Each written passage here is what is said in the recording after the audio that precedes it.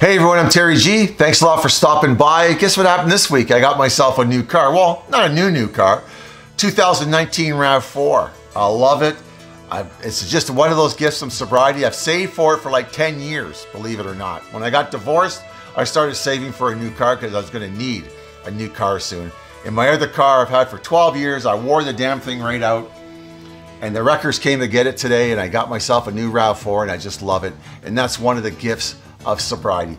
Material things do come back to us in sobriety. We get bigger and better things, believe it or not, because we're not always spending our money on alcohol. Myself, I spent all my money on alcohol all the time, every week, every weekend, every day of the week was always going to feed my addiction, and I had no money for rent, food, automobiles, whatever it is, there is no cash. So I'm grateful to be sober today. I really am. A new set of wheels is really nice. I'm 61, it's the best car I've ever had in my life.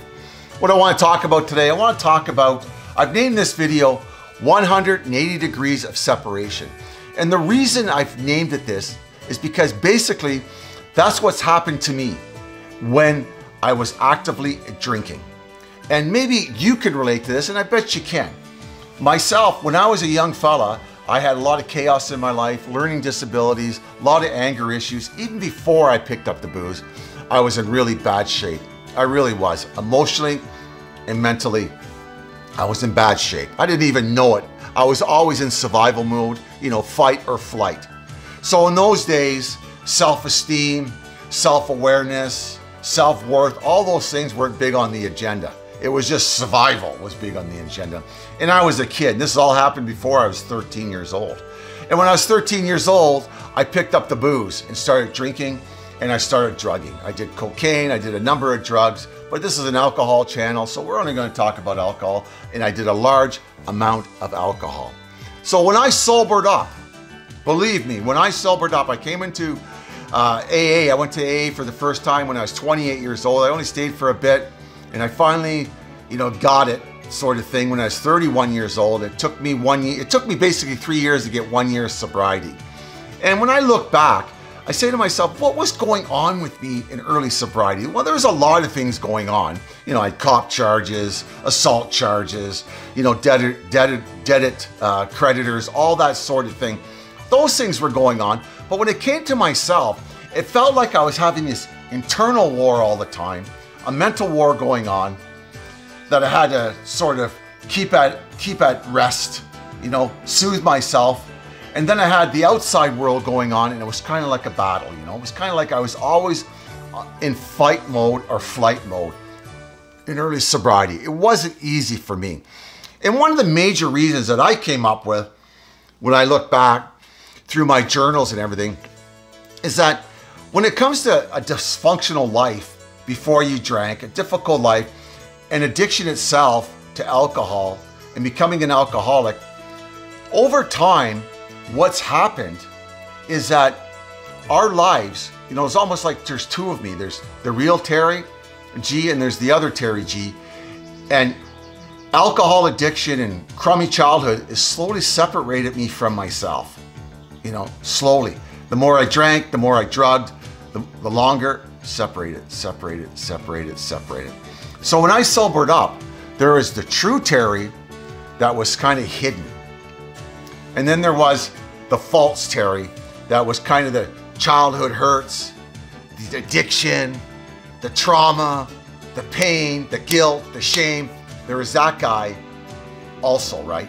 So when I sobered up, I had this big internal conflict going on. And because of that, my life was like bumper cars. I was always in conflict. I was having problems. I was fighting with everybody. I was explosive. I couldn't sleep. I couldn't hold a job. A lot of things. One of the main reasons is because I didn't know myself. I didn't know myself. I was making all kinds of mistakes, thinking they were the right ones. I didn't know my feelings. I didn't know my needs and wants. I didn't know a boundary if you threw it in front of me. I didn't know anything about myself.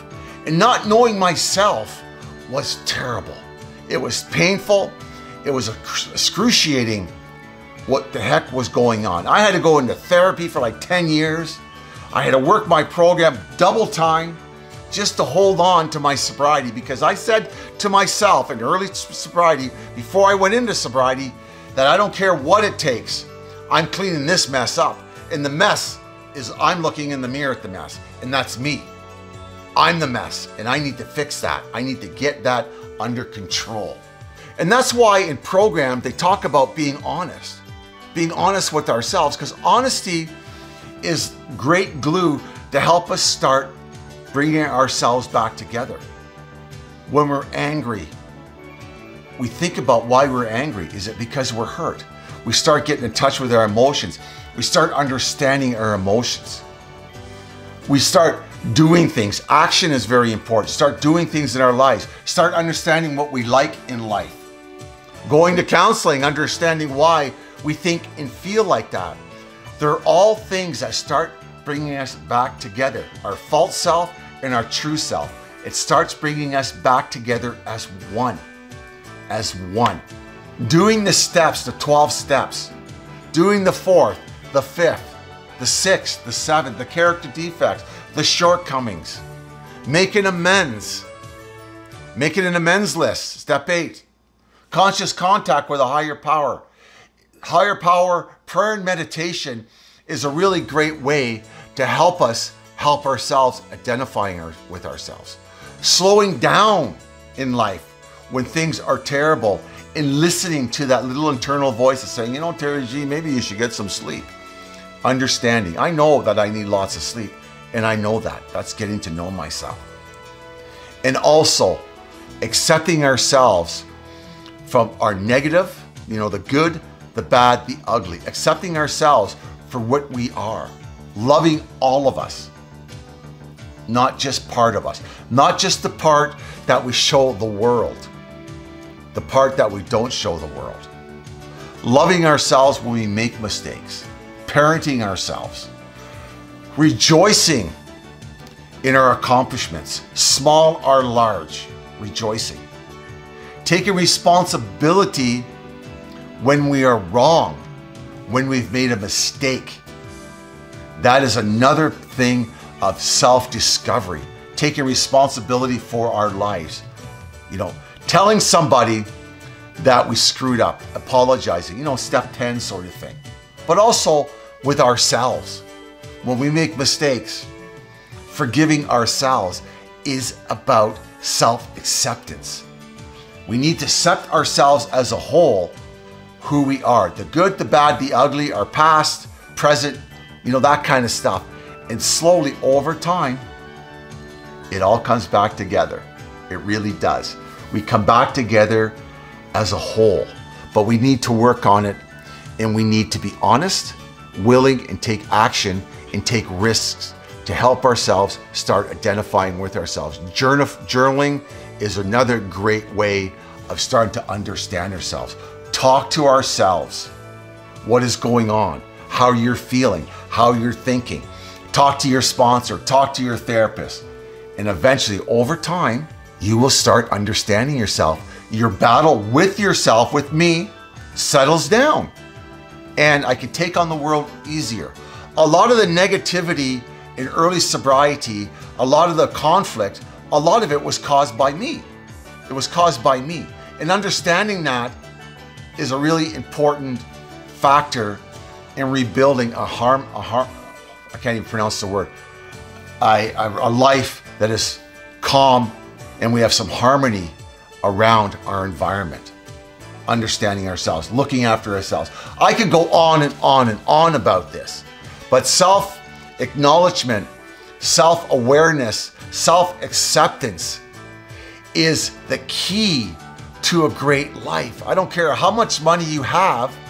I don't care how much wealth you have or whatever is going on in your life. If we can't accept ourselves for who we are and what we are, we will never be content with our lives. Never. I don't care if you live in a castle and you're going out with the prettiest woman or the most handsome dude.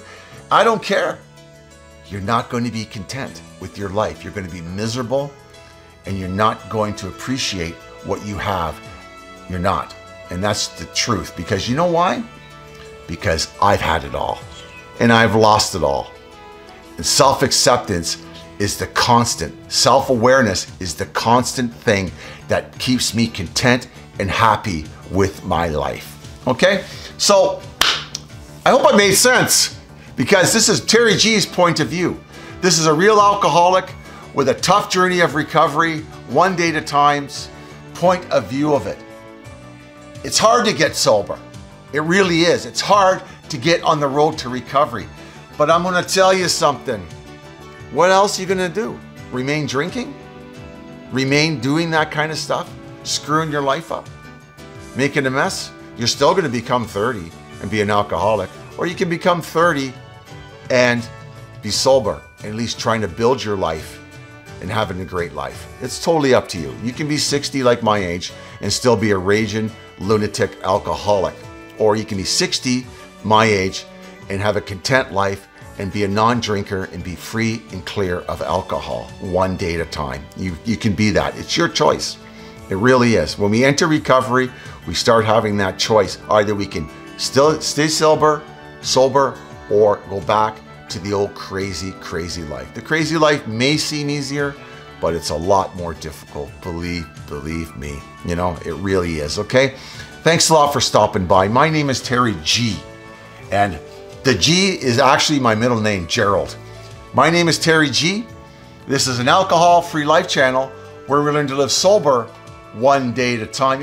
Can you please subscribe to our channel, my channel, and take another second and hit that like button. Remember, sobriety, being sober, is freedom. It's freedom. No more chains, no more shackles from the alcohol. No more of that. It's freedom. We can be free of alcohol and have a great, big, purposeful, wonderful, loving, caring life. Guarantee it. You know why? Because I always say that, because it's happened to me. God bless. Ciao for now. See you later, alligator.